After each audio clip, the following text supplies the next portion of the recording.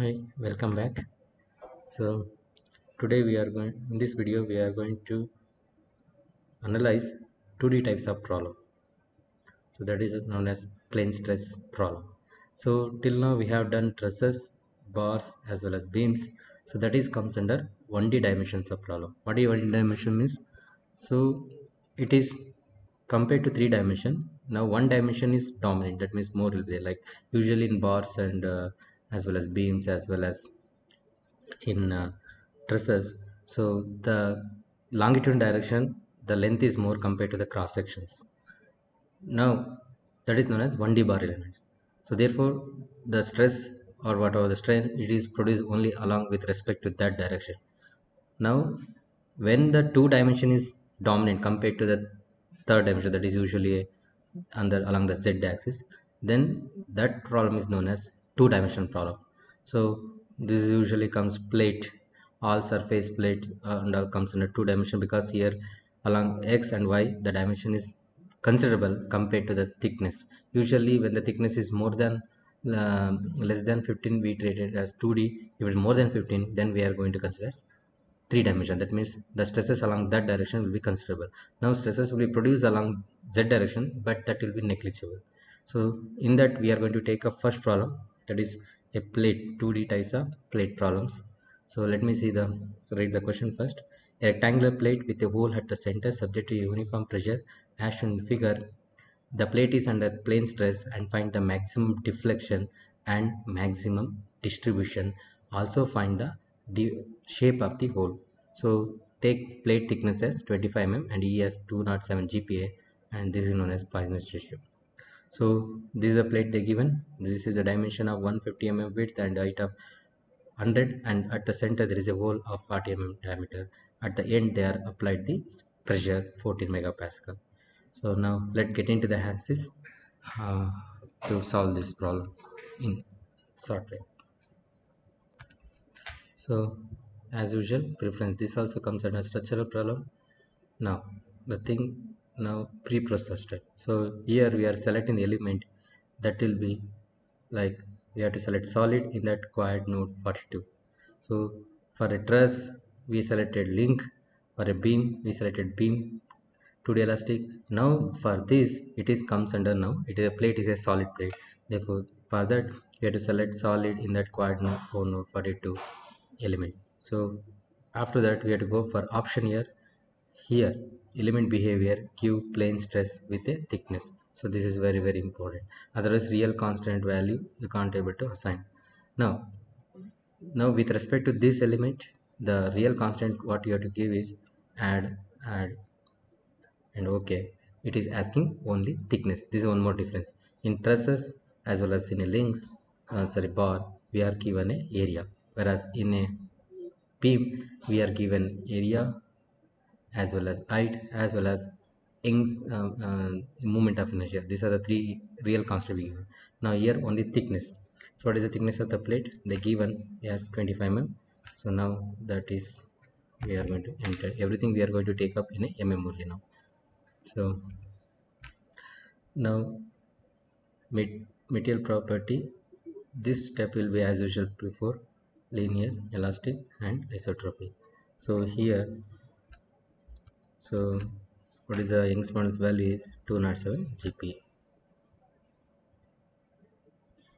So GPa is there, we are going to convert into Newton per mm square, that means 207 into e power 3, and this will be 0.3.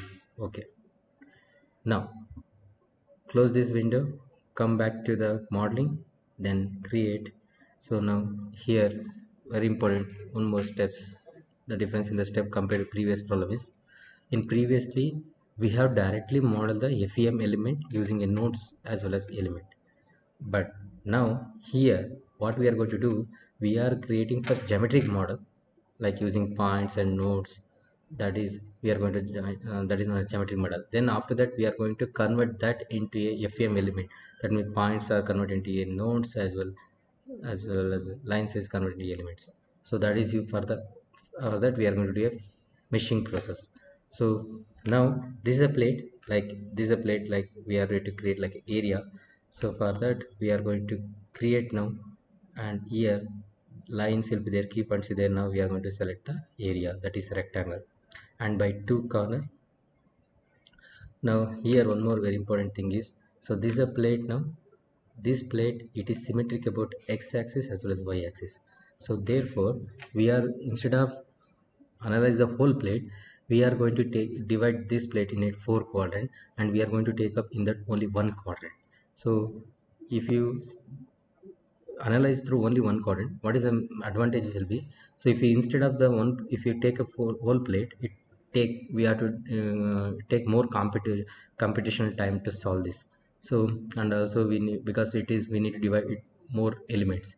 So to not to save the time, we are going to do only symmetrical one quadrant, therefore it will give the same answer with a minimum time. That is advantage. Therefore we are going to take up only this quadrant, and from here to here the distance become 150 by 2, and height is 100 divided by 2, and radius is 20 mm as usual.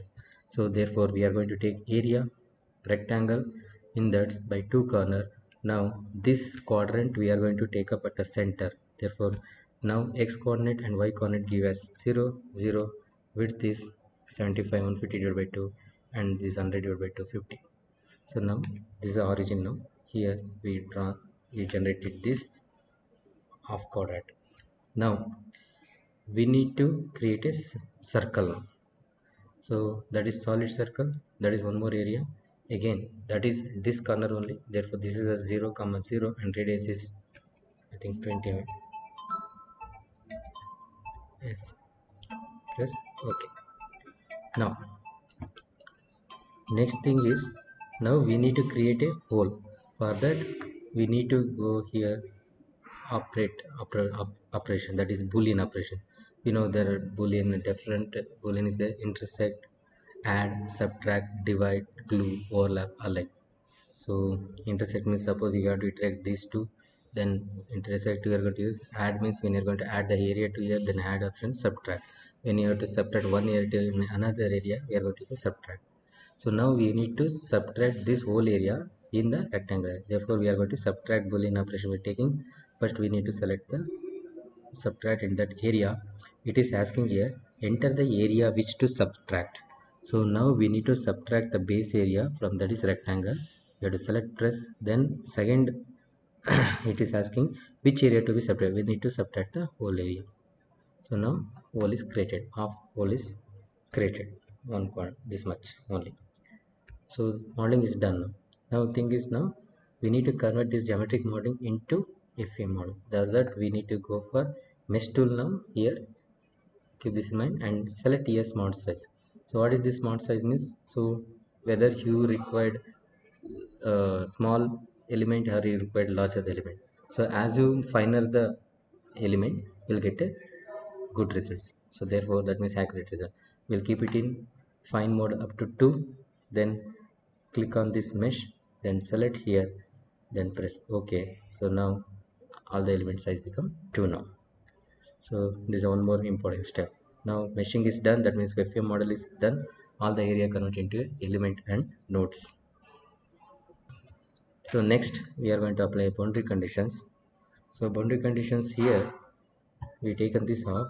Very important thing is, now here the pressure is 14 megapascal and it is 14 megapascal here. Now that means here 40 megapascal, 40 megapascal. Instead of that, if I fix it this corner and this edge, it is simulate like a two equal and opposite forces. Therefore I'm going to giving a boundary condition is very important, that is define loads, displacement, apply structural.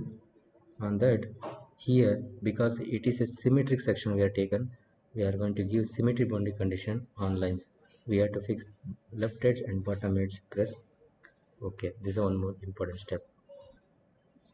So we are applied this here and here we applied. Okay, then we need to apply pressure now. So pressure on lines we need to apply. So here select the right edge and press OK. What is the value you need to give? So here 14 megapascal, that is tensile in nature. Keep this in mind, in default pressure always taking a compressive in nature, but we require like a tensile in nature, therefore we need to give a minus 14. Megapascal is nothing but Newton per 1 megapascal is 1 Newton per mm square. Then press OK. Then we apply the boundary condition. That means pre-pressing part is completed. Now it is ready to solve this. Then go for solution. Now we need to do the result for the post processing. Now here are the things we need to see the result. We need to find one is maximum deflection and maximum stress. Also find the deformed shape. For that, go for general post processor and nodal solution. Then here select the deformation and displacement vector. So now this is a maximum displacement, that is on this side, because these two are fixed, that is 0.007 mm. So same thing we got, nothing but 7.39 × 10⁻³ in terms of mm. Now to see the maximum stress, go for element solution. So not in a nodal solution. Stress, here we need to select a one meter stress. Keep this in mind. Now one meter stress is the max, is the overall max stress. Now the maximum stress is occurred on this whole area, that is 53.21. The unit is Newton per mm square or megapascal. So same thing we got the answer. So that means our analysis is right. So why we got the maximum is because stress is concentrated here. That's why this problem is known as stress concentration problem. So and also we need to check the deformation of the deformed shape of the hole, means when you apply the load how the hole is deformed. So now here hole is not full is there, that means only we taken a quadrant. Therefore to extrapolate it like a plate form, we need to go here plot controls, then in a plot controls size and shape, symmetric expansion, select periodic and 1 by 4 quadrant. Now you can see we are extrapolated like a plate form. Now this is what initially it is circular will be there. Now because of applying the force on this side, it is like a tension force, the whole is deformed like a elliptical form. So maximum stress is produced at this points. So this is a stress distribution representation. So by this we completed the first problem on the 2D problem on the plate. I hope you are understood. Thank you.